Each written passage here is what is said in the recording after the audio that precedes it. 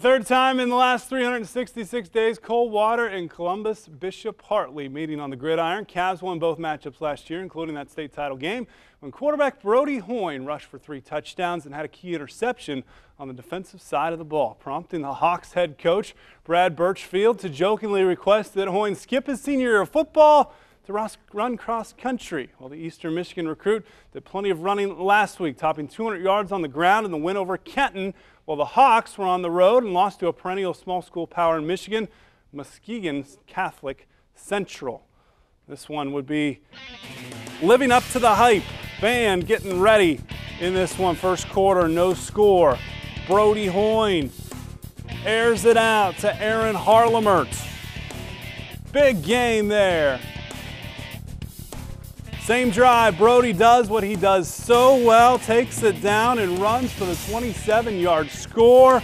Cavs up 7-0. Hawks trying to answer, facing a 4th down in Cavalier territory. Jake Ruby nowhere to go. Colin Seitz makes the tackle for loss. Coldwater gets it back, but Brody Hoyne, a leg injury, left the game. So Jack Hemmelgarn in at quarterback. He airs it out to the near side, right in stride with Craig Shanehair all the way down to the 12. Before he is run out of bounds. Hemmelgarn now looking left. See how he does as the quarterback looks left, comes back to the right, and finds Derek Toby in the end zone. Coldwater up 14-0. Final seconds of the first quarter. Hartley trying to answer back before the Lightning.